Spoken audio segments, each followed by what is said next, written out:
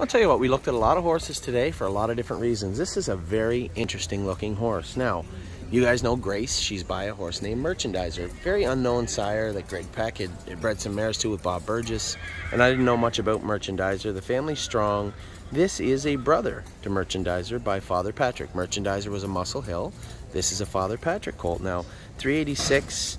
There's lots of horses in this family, but this is a very intriguing colt. He's got a looks very, very good. Can you walk him down for me again one time, sir? Moves nice, got a nice video. Everything about this horse I like. Pretty hard to fault him in any way. Now again, it all depends on what the Father Patricks do. Maybe I'm wrong. Maybe they hold strong in the sale. They bring good money, because this horse really should bring pretty decent money. 386, what, day 2 or 3? It's 3, right? No. Are you sure? No, 3. Day 3, number 386. Merchant Man. This is a good looking colt. This horse I'm going to pay very close attention to. If the Father Patricks start to slide, this might be one of the better looking Father Patricks I've seen in the entire sale.